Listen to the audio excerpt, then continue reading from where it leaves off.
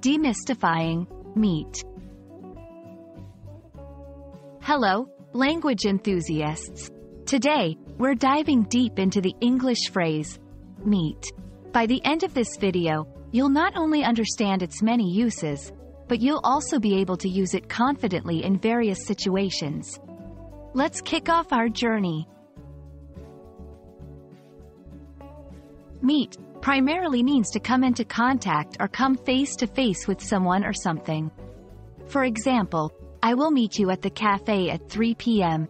Have you met my brother? Here, meet refers to encountering or being introduced to someone. English often uses meet in set phrases or idioms. Here are some of the common ones. 1. Meet someone halfway. To compromise with someone. 2. I can't buy the item for $100, but I can meet you halfway at $75. 3.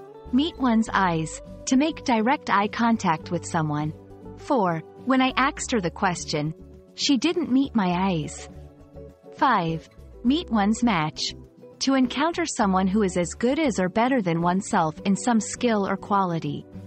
6. The champion boxer finally met his match in the young contender. Using meet in different tenses can slightly alter its meaning.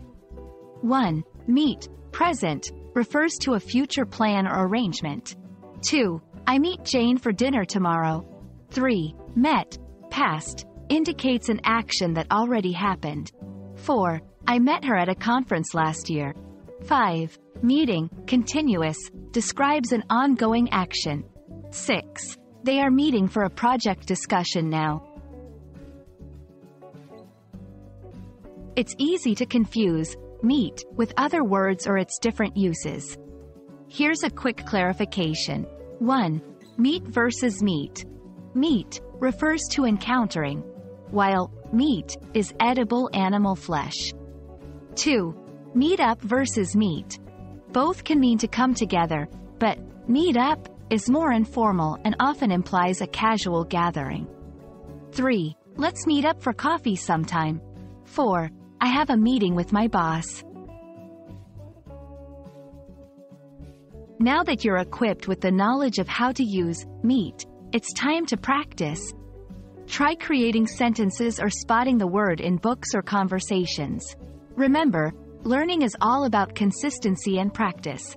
We hope this video has been insightful. Until next time, happy learning!